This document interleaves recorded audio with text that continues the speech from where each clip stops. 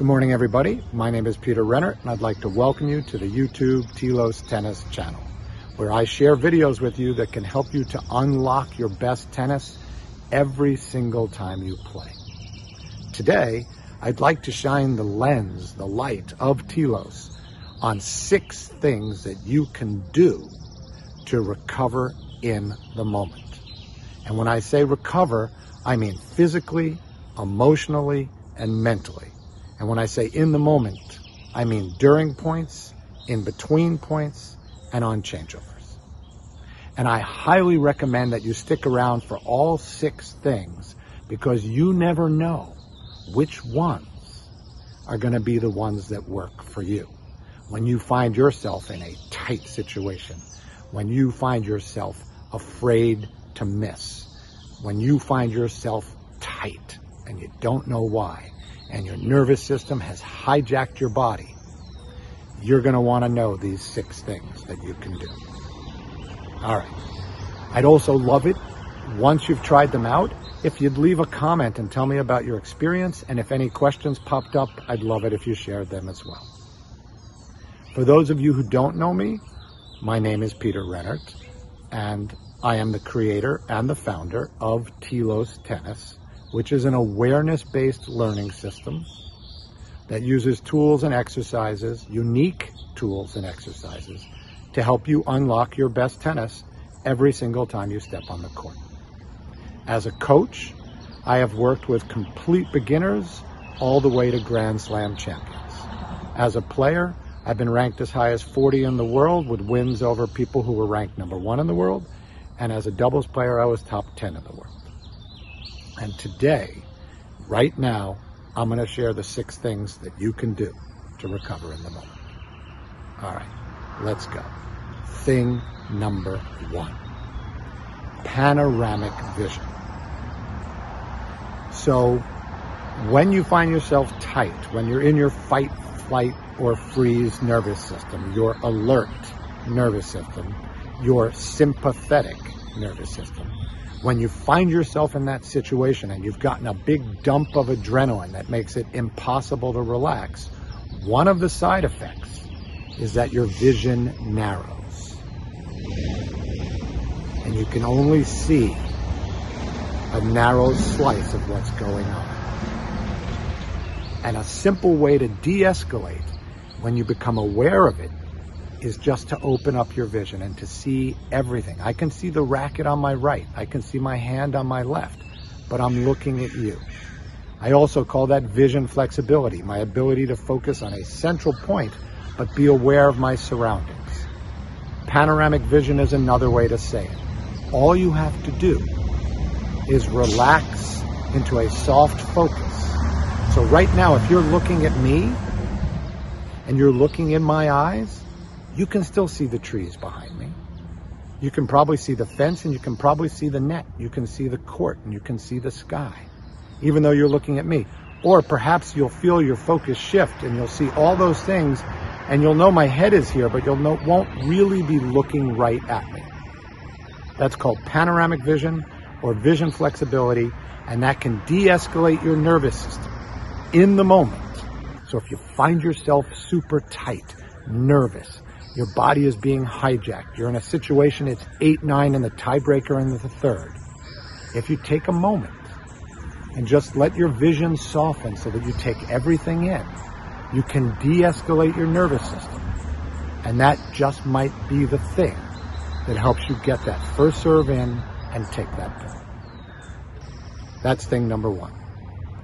Okay, brings us to thing number 2. Creating a specific and prioritized agenda. This one seems easier than it is, and I was inspired this past weekend when I was working with a weekend warrior who said he suddenly found himself with the yips, and he came to the lesson. His agenda was, I want to get rid of the yips. Now, even though I kind of know what he meant by the yips, it has to be specific, and it has to be prioritized, and it has to be doable. So with a little back and forth, instead of getting rid of the yips, it became, I want to enjoy playing tennis, and I want to have a relaxed hand. I want to be able to go for my shots. and then a little more back and forth, and his agenda became, 1, to breathe at the moment of contact, to make the sound right at the moment of contact, and 2, to have a relaxed hand. Now that is a specific and a prioritized agenda. And when you find yourself tight, it really helps to have a specific and prioritized agenda that isn't to win.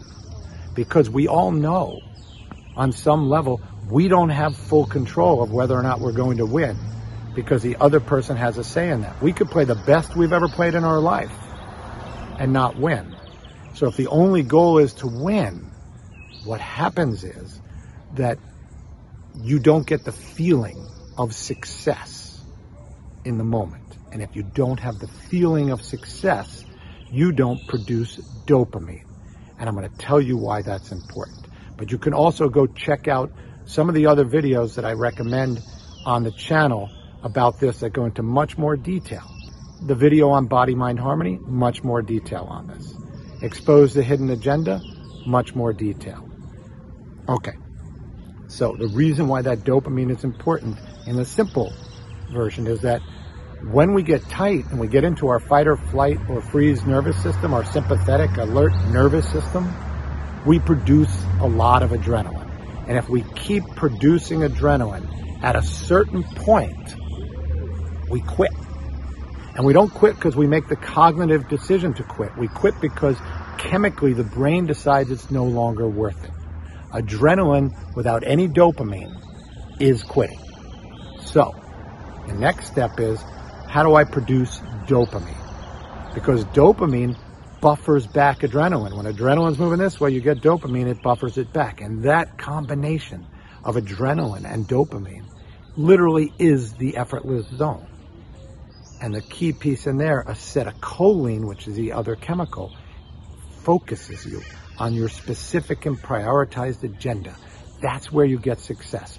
So if you can truly embrace it and mean it, that breathe at the moment of contact, that if you are able to do that, that's your number one agenda item, then you are successful. And if you really believe that, and it isn't really, oh, I want to win, then every time you go, at the moment of contact, you are successful and you will feel successful.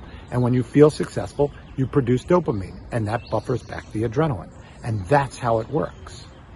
That's how a specific and prioritized agenda can help you to recover in the moment. But as Ribbly Boo brought up in his comment on Expose the Hidden Agenda video that I asked you to take a look at, he doesn't know if he can stick to that agenda when he starts losing points. And I don't know either, but you have to practice it. I can tell you the moment you do it, the side effect is you start winning points. Instead of the goal being to win the point, the goals become these specific and prioritized things that you can do. Breathe at the moment of contact relaxes your nervous system, connects you to your relaxed nervous system, connects your eyes, your mind, and your body to the ball.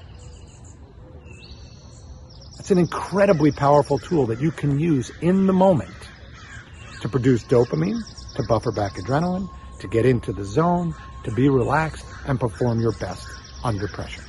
That is as much as I'm going to say for right now about thing number 2. Okay, thing number 3, the space between the breath. When we breathe, and there's a video on that as well with more detail, but I will give you the summary, is that when we breathe, there's a space, a pause before and after I inhale and exhale. If I don't have it, I'm panting. If I'm panting, I'm going to begin to produce adrenaline and end up in my fight, flight, or freeze nervous system, that sympathetic, alert nervous system.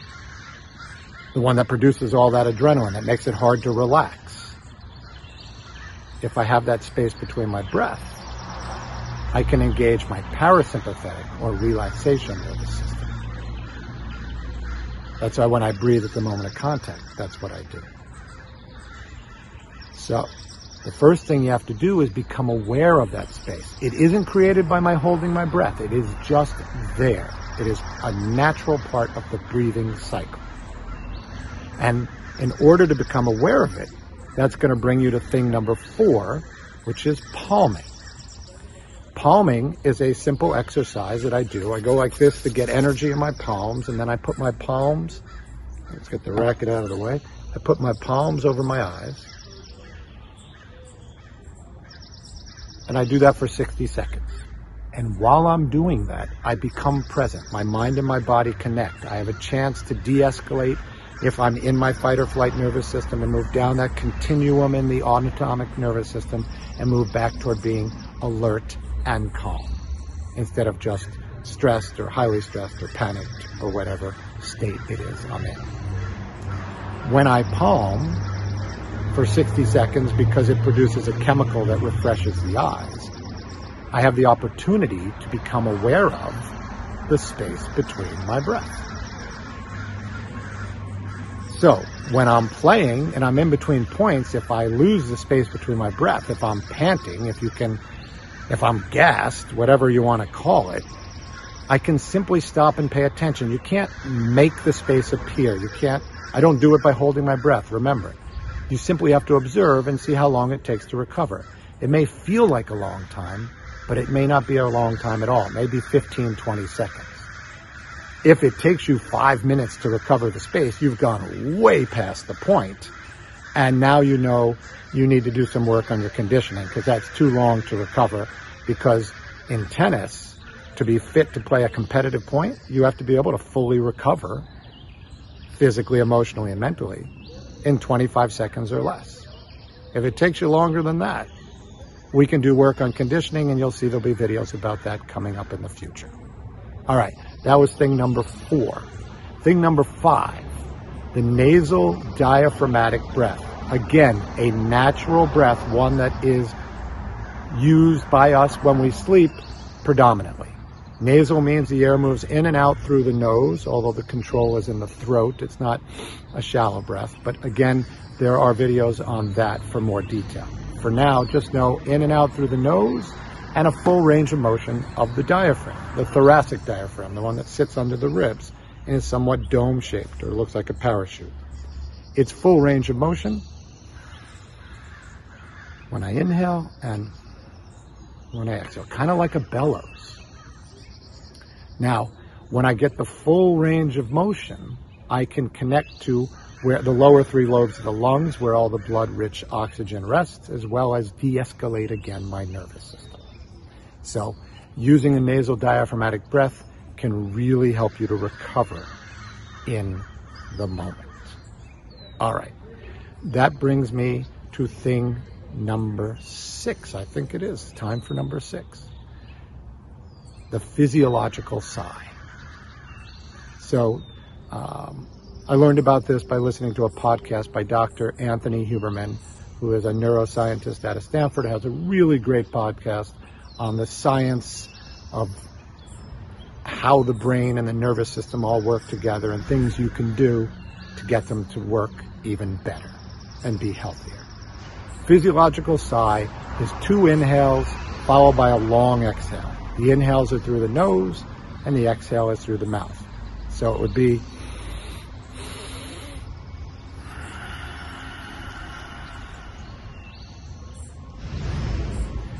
two or 3 of those, and in the moment, you will feel a de-escalation of your nervous system. You will be able to recover. Palming you can use on the changeovers. Can't use it during points, obviously. That's it. Those are 6 things that you can do to recover in the moment. I hope you stuck in here for all of them.